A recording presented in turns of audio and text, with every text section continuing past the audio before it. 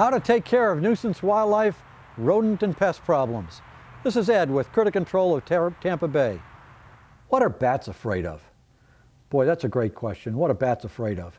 I was up in an attic. The bats were on the other side of the house from where the hole was, where they were coming in and out. Why?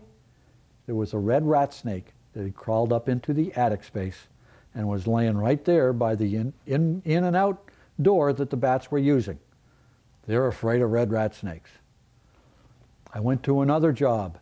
There was spots of blood below the exit point where the bats were going in and out. Why? The owl that was on the top of the telephone pole next door was nailing them right when they came out. I know they're afraid of owls too. What else are bats afraid of? They're afraid of cold weather. They're afraid Santa Claus won't come. There's a lot of things bats might be afraid of, larger animals, but they really don't have too many predators. The young juvenile bats do, because they don't fly all that well, and they'll be picked up off the ground or nailed during early flight. Bats aren't afraid of too many things, but they'll take care of themselves.